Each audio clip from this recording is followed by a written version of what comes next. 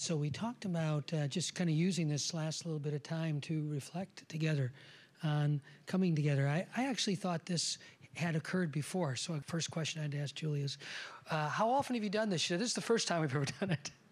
So obviously the first question to be thinking about, is this really a useful gathering? Is this allowing something to happen that would not have happened otherwise? In what way is this a useful element of the process? I think Julie tried to give a bit of an overview at the beginning today of the processes that are in place now at the school, some of the structures that have come into play at the Institute, just reading the last year or two. Some of them are quite new, to my knowledge. But the really key point here is you guys do the work. So you're the ones who've been here all day, but not just here all day. You're deeply immersed in doing the different facets of this. As I've gotten to know Julie and talked to her about this particular day, there's like two ideas that have come back again and again and again. One is the title of the day. You know, how does MIT become a game changer? And the second is, how do we do it together? How do we build a different sense of community, connection, working together? It's very easy, and it's very natural in not just MIT, but any academic environment, that quickly everybody goes off into their respective lab or classroom and does all sorts of wonderful things, but there's no real sense of doing it together. And consequently, a lot of lost synergies, opportunities, and maybe even completely lost ideas that could be key for being a game changer. So I just want to kind of open it up a little bit and see anybody have any reflections from the day, as those of you, again, doing the work, as you've sat here and listened in either of those two areas, or in, best yet, combining the two. What really stands out for you as the opportunities for MIT as a game changer and doing it more together? I think that one of the things, I'm Jeremy Gregory. I'm in the Civil and Environmental Engineering Department and the Executive Director of the Concrete Sustainability Hub. And in some of the work that we do, what we found is that, you know, trying to tackle a particular topic and then asking people basically, you know, what would you do to solve this problem? Rather than being prescriptive about the solutions, just saying, this is what we're trying to do. And then what MIT does best is innovate then. And some of the earlier discussions we had actually was about, for some ideas, basically opening it up to this hackathon was the idea that we came up with earlier. But I think that's the kind of thing where MIT excels, you know, not being prescriptive about solutions, just saying, this is the problem, how do we innovate and get the people together and motivate them to actually try and solve it. One of the things that I thought was compelling about today's discussion, I think she's already gone, the student that was in our group this morning really thought that changing behavior was important. It's not just about what we build and how we build it, it's about how people operate the spaces that they're in. So teaching people at a younger age, for example, she was talking about having it be a core requirement class for students coming in, really helps develop new behaviors, so that somebody who's so focused on the work that they're doing isn't so focused that they're not thinking about, oh, I don't have to have 3 sashes of fume hoods open, or I could have turned the lights off in that office when I walked out, or something like that. And so it's a little bit about changing behavior, and I thought that was a good point that she made this morning. One thing that really struck me in the conversations, especially this morning, was everyone's willingness and interest in having a more transparent and collaborative working environment. I was really surprised by that. It's something that I work on every day, and I know of some other initiatives in MIT that are doing that. But to hear 3 different groups in the working groups this morning say that that's what they wanted hackathons, they want innovation, but they want it to be open for everyone to participate.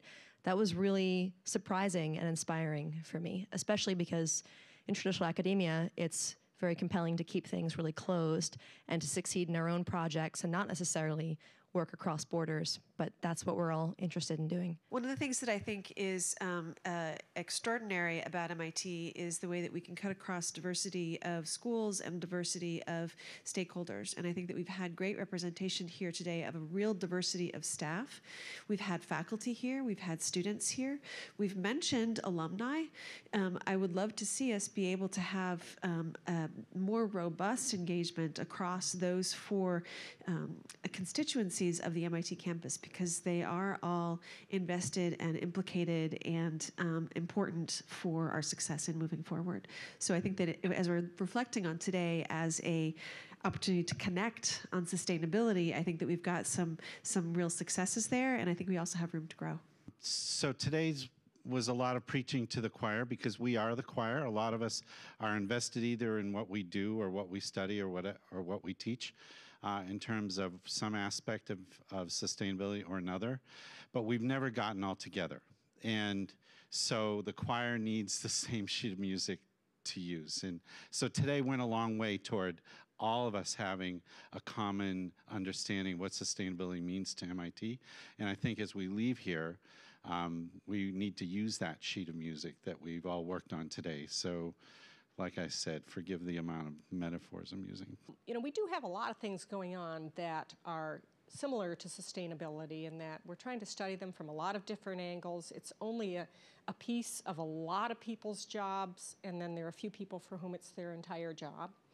And so I'm thinking about wellness as something going on campus, and I see Howard over there, and I'm not sure who else might be here, but you know, when I think about what we're trying to do for our community in terms of wellness, I think there may be some synergies there, and sustainability, of course, could fall into that category. And I think there may be other things as well, if we think about them, where perhaps Ed Birchinger's work in terms of community development, equity and community development. So I think we ought to think about where there are connections between things that cut across the entire campus, and how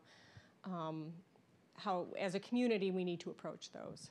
I'm struck from the day's sessions about the number of times and the frequency of people's desire for data and better data, to educate, to make decisions, to learn, but this dichotomy about the competency that we individually or as a group may have in collecting, understanding, deciding, and using that data in a way that is knowledgeable. And I think there is this chasm between our need for better understanding of the decisions that we need to make and our lack of competency or understanding of the best ways to take advantage of that. If I can just add one thought on that, we have to be careful that doesn't become another technical fix. Because certainly one of the themes I've heard a lot is recognizing that there's an immense array of complex technical issues, but that game-changing isn't about those only. It includes those, but it's really about how an institution moves. I just want to add one additional thought, something else I picked up from Julie, who I've talked with on numerous occasions, not just for this. And it relates to what you were saying about, I mean, I'm always sensitive to words.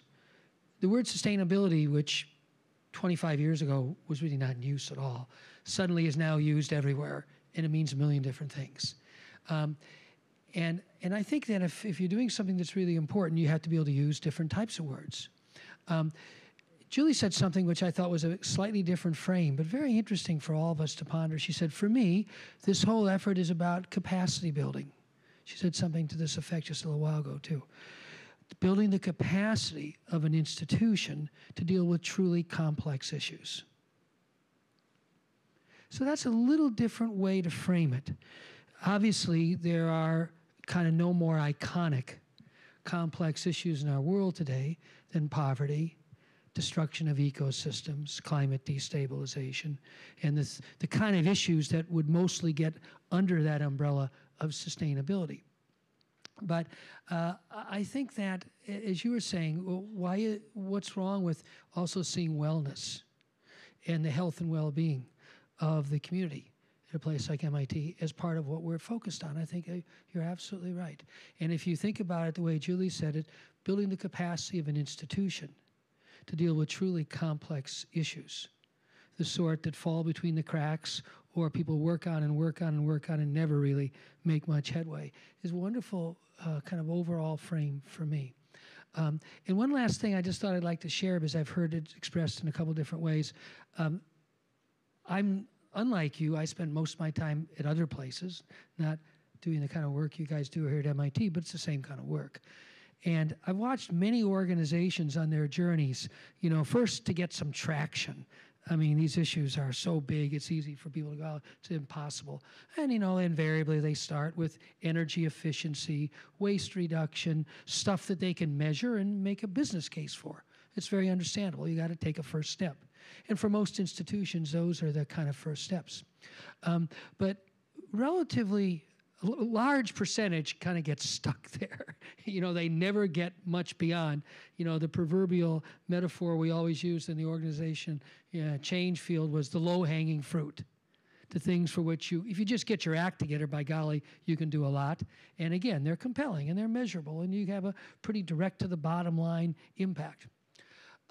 My primary conclusion from watching many, many institutions, mostly in the business sector, get beyond being stuck with the relatively easy things is it eventually becomes part of their DNA.